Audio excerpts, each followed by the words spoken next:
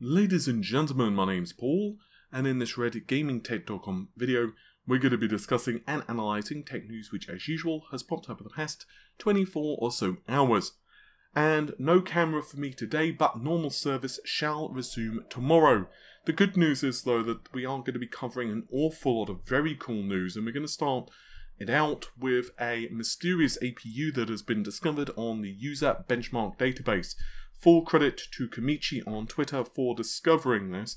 A number of you actually messaged and emailed me to cover this. So we're going to start things out because this one is, when I say mysterious, I do mean very mysterious. So first things first, let's have a look at the basic system configuration. It's being identified as AMD FLUTE, and the memory is 5.4 gigabytes free of 16 gigabytes total at 0 gigahertz clock frequency. So I'm going to go ahead and say that at least the clock frequency there is probably not accurate. The reason you watch me is for these insights. The display resolution is 4K, and that may not raise your eyebrows initially, but typically for early engineering samples, at least in my experience, 1080p is generally the resolution that they test these things in. Sometimes it can be even 720p, so 4K, I wouldn't say it's, really bizarre, but it's not common. Operating system's Windows 10, whatever, and the run date, in other words, when this was submitted, was, well, today. It's July the 22nd, 2019. And it took them 105 seconds to run it, and it was a user in China. Okay, so that stuff is fairly easy to comprehend, but now let's get to the head-scratcher stuff. It's AMD engineering sample 100, lots of zeros, 4-15_32/12/18_13F9. The socket is identified as BL5, which is definitely an uncommon socket. We'll discuss that more in a moment. One CPU total is detected, but it is comprised of 8 processor cores total, and SMT is enabled, so that means we have 16 threads. The base frequency is 1.6 GHz, but it does turbo up to 3.2 GHz, which, according to the average, it seems to maintain throughout. The scores, though, are kind of interesting, because the float performance in particular is lower than what you would expect for Zen 2. It's actually kind of weird, because if we compare the results of the engineering sample we have here against a 1700X, which is obviously an 8-core, 16-thread processor, but based on the original Zen architecture, the performance of the 1700X is much closer than the 3700X is for single-core, integer, float, and mixed, and of course we could say much the same for the other scores as well. Some of it is definitely the clock frequencies, of course, but it doesn't necessarily explain all of the differences. And indeed, we can also look at other aspects of the configuration as well. So we also have the memory configuration. It's listed as unknown 16 gigabytes. So the clock frequencies for all of the different chips on whatever system this is are reading at 0 megahertz, so it cannot actually figure out what clock frequency the memory is running at, but each of the modules, or each of the chips actually, is 1 gigabyte in capacity. 1024 megabytes, of course, is 1 gigabyte. And the total bandwidth is listed as 62.8 gigabytes per second. This is actually much faster than what you would get with a dual channel memory configuration using, say, DDR4 at like 3000, or even faster memory like 3600 megahertz, which obviously, depending upon the rest of the system configuration, is going to get you somewhere in the neighborhood of around 34 gigabytes per second. So yeah, it's basically almost twice the speed. Unfortunately, doing actual detailed analysis of the memory configuration is really difficult, because we don't know the rest of the configuration of the system.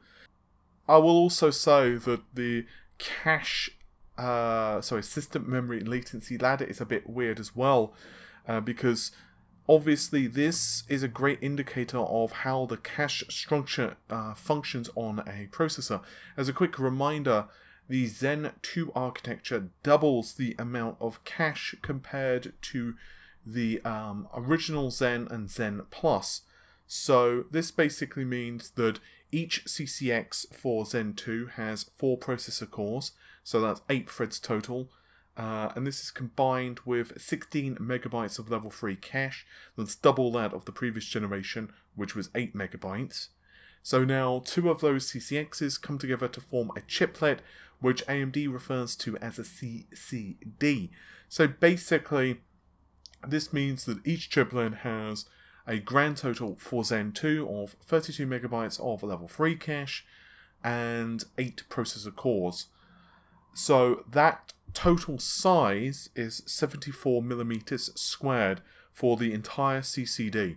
One of the reasons they managed to shrink it so much is because, of course, of 7 nanometers, but you've also got other factors too, like most of the I/O being thrown onto the I/O controller for like memory, for the memory controller, and for PCIe, and basically input-output is plopped onto its own die. So that basically means that the chiplets themselves can be smaller. To put this into some level of context, the Zen Plus processors were built on a 12nm process and were 44 millimeters square for the actual cores, and the actual cache was 16 millimeters square. So that's way bigger, because 44 millimeters squared for a single CCX of Zen Plus 16 millimeters, and Zen 2 CCX is just 31 millimeters square. So that's basically 50% smaller than the second generation Zen Plus processors. So that's definitely one thing you can see. And yeah, if you look at the actual configuration here, you can see an absolute massive leap in the latency when it comes from 4 megabytes up to 8 megabytes. So one of the reasons that you would see this is because the amount of cache has been drastically reduced compared to other processors in the Zen 2 lineup. So it looks almost like we've got like a hybrid in terms of performance from the original Zen and also Zen 2. But unfortunately, because we don't know enough about the characteristics, because AMD now are obfuscating the code names of its processors, you can't really use the decoders like you could back in the past as well. It makes it even more complicated to get able to understand what this is. And also the BL5 socket, there's very little information about it online. Doing a Google of it actually takes you to AMD's semi-custom solution page, and I think that's probably what this is. I don't actually think that this is for a console. My personal takeaway from this is it's most likely either for like an APU for like a laptop or a notebook, maybe an APU for something like some type of controller. That could also be a thing. If it is for a console or an early engineering sample for a console, then I would go ahead and say that it might be for the lower end Xbox that we're hearing about, which is not going to be Anaconda, it's going to be Lockhart. The only issue I have against that is that Lockhart, from what we know, is going to be very low spec. It's going to essentially be just about enough to run some game logic.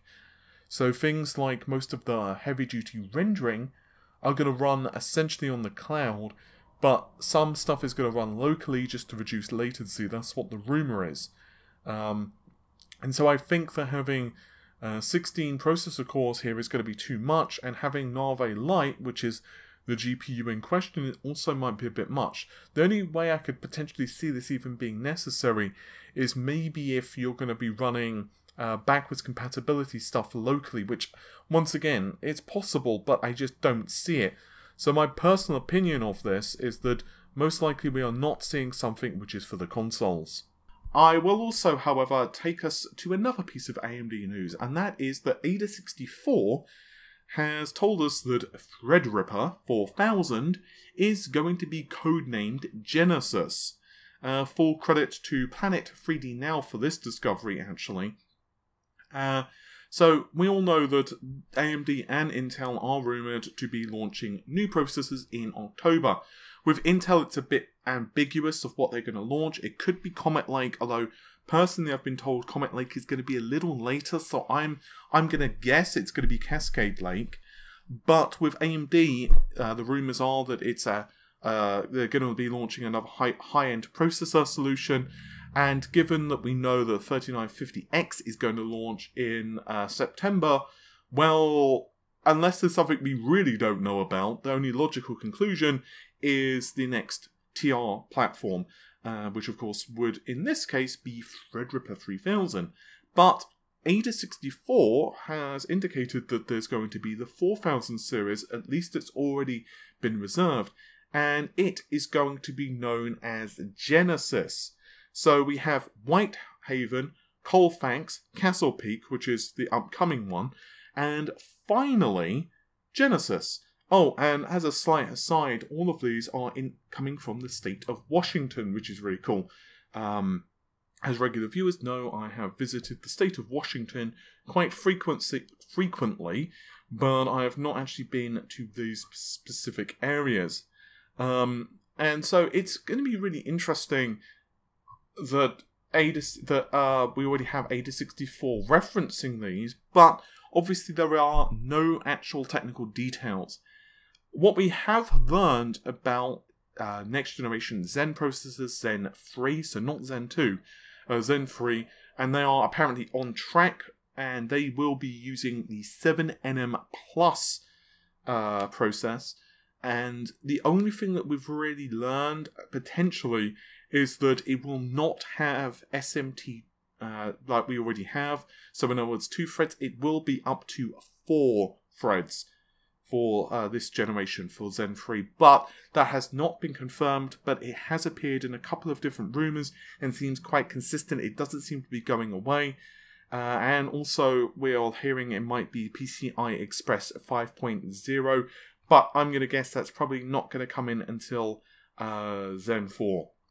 Anyway, next piece of news would definitely be Ice Lake. So Ice Lake is, I can't even say it any other way, looking monstrous in terms of performance. It really is.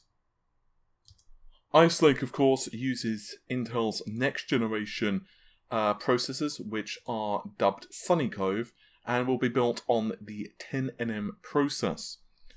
Unfortunately, we're going to have to wait a while for these to pop up on desktop. However, if you're interested in buying a laptop, then you could be really happy with one of these CPUs, such as the i7-1065G7s, which is a 4-core 8-thread part, and is a 15-watt TDP. We're running at 1.5 GHz for the base frequency and 3.9 GHz for turbo. There's actually a couple of different benchmarks for the 10th generation CPUs, but we'll start things with the Geekbench results. So the G7, as I'm going to call it here, so I don't go insane as I'm reading out the results, actually scores just a shade under 5,700 points in single core. And for multi-thread, scores 17,741 points. Now, the reason that's so impressive is because it actually outperforms the Ryzen 9 3900X in single core. It's actually really close even to an 8700K. So, once again, 5,700-ish points. The 3900X usually scores around 5,600, sometimes 5,700. But basically, you can say that the 5G7 is rivaling it, and the 8700K generally beats it by a smidgen. It's usually scoring around 5,800 points, 5,900 points. So, once again, yes, the desktop parts are faster, but you're also looking at a TDP of 90, 100 watts, compared to, well, one that's way less than that, 15 watts. We also, as a point of comparison, have a CPU benchmark.net comparison. And once again, the 1065G7 running up to 3.9 GHz with a clock frequency and base of 1.3 GHz. The number of physical cores is 4 physical cores with 2 threads per core, SMT or hyperthreading, as I'm sure Intel would prefer you to call it. The clock frequency is 1.3 GHz and 3.9, and the Ryzen 7 3700U, 2.3 GHz for the base frequency, so definitely considerably faster for the base, but the turbo frequency is pretty much identical. It is imperative to realise that the 3700U is not using Zen 2, it is a Zen Plus processor. But even so, the 5G7 stomps it. I mean, it really is ridiculously fast. The CPU mark is 9,800 points compared to basically 8,000 points. So that's a significant increase. Yeah, so that's almost 2,000 points difference. It's significant. So I think these next generation Ice Lake processors are going to keep Intel in the running for mobile parts. It's definitely a shame that we're going to need to wait for desktop. I will remain hopeful with Comet Lake. Hopefully Intel can crank up the clock frequency for all of the different cores and also charge a reasonable amount. I think if they are forced to charge more than they are currently with the 9900K for a 10-core part, and we don't see higher clock frequencies, it's not going to do well against AMD. But I think that if they can crank up the clock frequencies, they could charge a reasonable price for it. I don't think that it's going to beat AMD in certain tasks, but I think that it's going to make a compelling case for itself in gaming and some other tasks as well, maybe even video encoding, depending on how well things scale. But we'll have to wait on Comet Lake. However, I do feel much more confident on Intel's mobile side of the equation, and I really want to see AMD push out more parts in this sector as well. Yeah, so we're going to have to wait on AMD though. And as a very last thought, I really don't like the way AMD are calling the APUs for the laptops, the 3000 series, much like how they did for the Zen processors with the 2000 series for APUs. It's kind of confusing marketing for the average consumer, so I wish that they would not do that. Anyway, hopefully you've enjoyed the video. Normal stuff if you did, like, share, comment and subscribe. And you could of course find us on social media, which is linked in the description of this very video. And you can also find us on Amazon affiliate links. You can find Green Man Gaming Sale, which is currently going on affiliate link, which is pretty cool because they're an official key reseller. They work with companies like Bethesda and Capcom. And you can also find us on Patreon as well. With all of that said, take care of yourselves, have a great day, bye for now.